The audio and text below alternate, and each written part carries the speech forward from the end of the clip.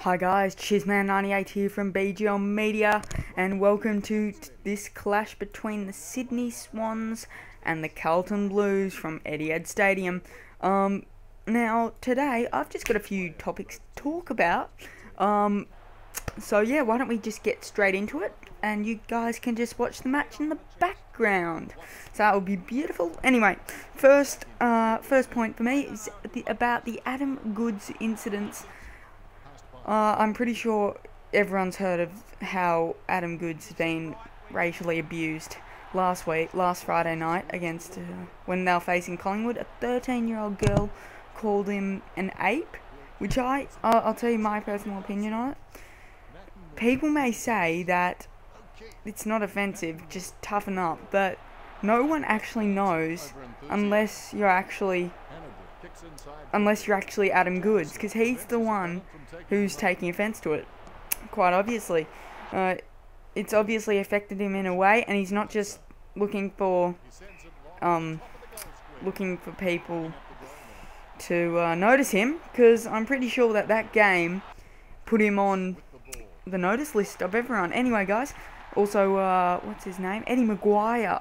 He also said something about King Kong, but I don't know all the details to that, so I'm just going to move on now, but I'm just going to say, turn it up. Collingwood supporters at the moment.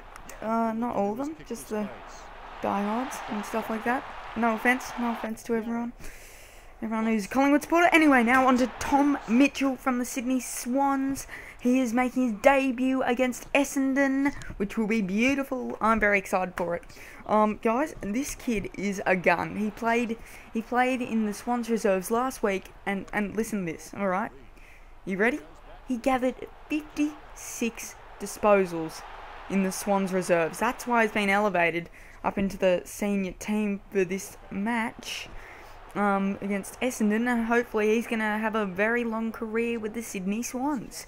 So I'm very excited for his debut, and he's a very, very talented young player at the moment. So I'm very pleased to have him in the squad, and as you all know, I am a Swan supporter, and I'm obviously coaching the Swans.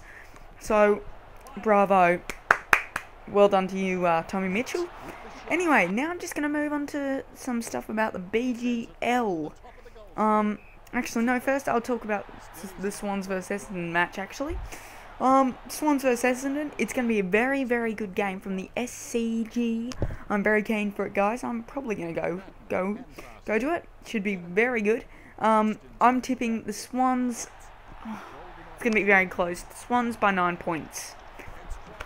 That's my tip. The Swans by 9 points. I know that's a pretty big call. Just having it as the 9 points, because I went into the tipping and I think it was like 87% to 13% Swans way in the tips at the moment. But I just think with all the players that are out of the team at the moment, we may struggle to get a big win against Essendon. Anyway, now let's move on to who I think will be the flag favourite.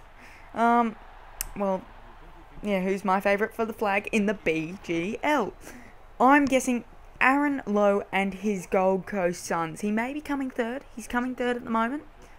But, I'll tell you what. He is a gun, and he's just gonna...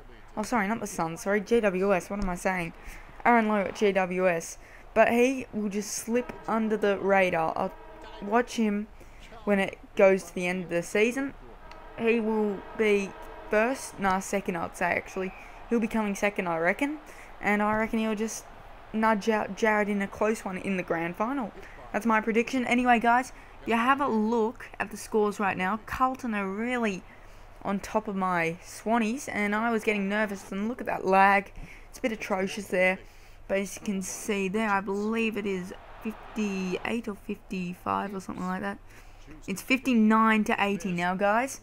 This has got about 13 minutes and 40 seconds left, and I was losing by 21 points, but Nick Nat got me a goal there, gave me a little bit of hope. But then Jared Waite had a snap out of the pack, but he hit the post. Oh, wow, if he kicked that, I'll tell you what. Anyway, straight from the kick out, I just got into the midfield, went down the ground with JJ Kennedy, and he just squeezed it home. And all of a sudden, I was like, I've got a sniff here. guys, I've got a very good sniff. Then all of a sudden, Kurt Tippett gets the ball in the goal square. He just turns around and bangs it. And all of a sudden, the score's 77-81. 4 points the margin. Only about 6 minutes 50 to go. Jetta gets the ball, runs away with it. He's got the pace. He goes along. He's going to miss it, but Goodsey takes the mark in the goal square.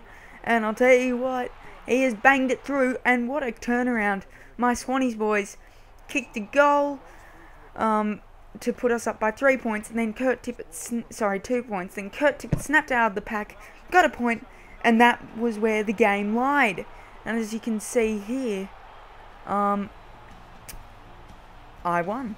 13 goals, 6 for 84 to, is that 13-3, I believe. I'm not sure, my maths is pretty atrocious, but 81 to Carlton. As you can see there, a very, very tough match, a very, very good match. Anyway, as you can see there, it was very, very tight in the stats as well. Anyway, now let's move on to the live ladder at the moment.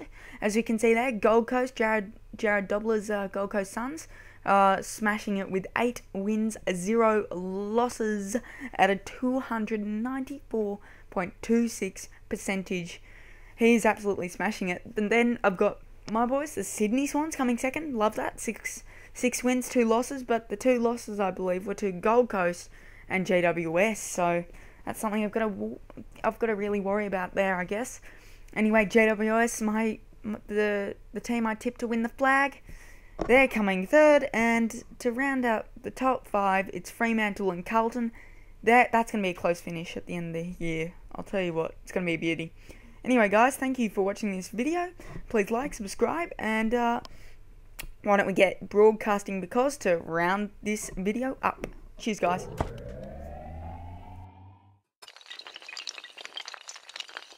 This has been a BGL Media production.